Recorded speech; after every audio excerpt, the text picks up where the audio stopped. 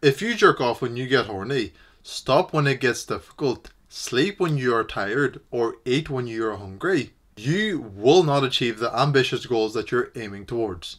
It is as simple as that. It should make a lot of sense that listening to your body signals should bring you the best possible outcome, but a lot of men fall into this trap, and it only brings them misery and depression, and so here's what you need to do instead. Do not listen to your body signals. Instead, do what you know you need to do that will bring you closer to achieving your goals. I had times where I did nothing except listen to my body signals, and only as recently as the end of February. I felt like wasting time, watching YouTube and playing games, and I did just that. And what do you honestly think that brought me? Nothing except depression and misery. Oh, but it's okay because I got to relax. And this is exactly why that is.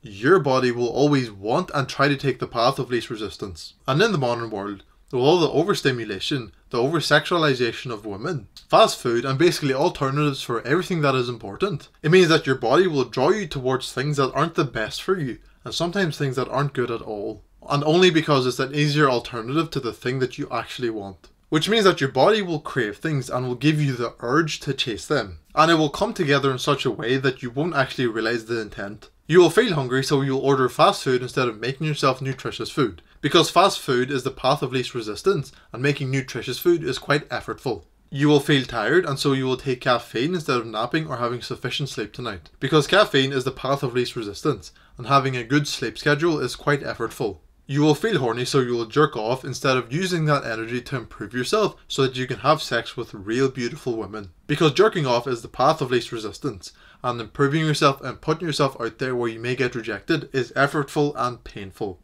You feel bored, so you will watch more brain-numbing content instead of pursuing what is meaningful. Because having a little rectangle that can do everything for you is the path of least resistance. That means that you can spend as little as a few days listening to your body's natural instincts, and your life would literally get ruined. And that is not an exaggeration. It is so harmful because your brain doesn't know the difference between reality and a fictional made-up world. That's why there are people who would fight to the death in arguing that the earth is flat, and people who believe crazy things like that they're the resurrection of Jesus, or that they're a child of Satan and they need to make sacrifices for him, and stuff like that.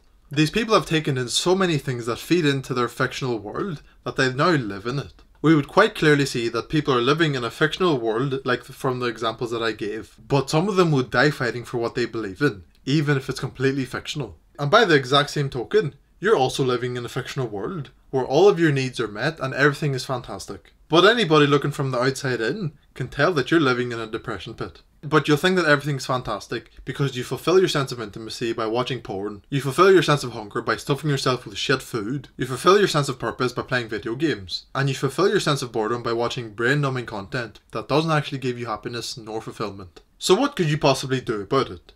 Think strategically and be smart about your decisions. Think about the second, third, and maybe even fourth consequence of things before you actually do them. If you give in to the urge to jerk off, the first consequence is that you'll feel a little bit of pleasure, and that's all you'll be focusing on. And that's the only consequence that anybody thinks when doing bad habits. But the second consequence is that you'll feel shame and guilt because you know you shouldn't have done that. The third consequence may be something like that you'll feel disappointed in yourself for doing that. And the fourth consequence is that you'll do nothing all day because you spent all of your energy hating yourself. However, if you fight the urge to jerk off and instead put that energy into something that is meaningful, the first consequence is that it will be difficult and it will feel like a lot of effort initially.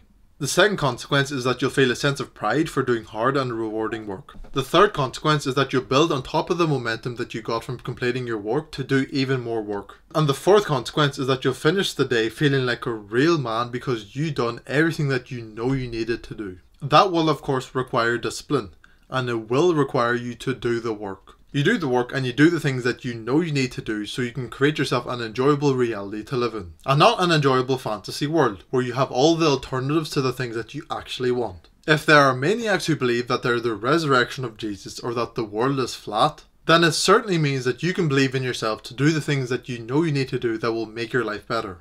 Click and watch this video right now. Put in enough time and attention because that will make anything into reality.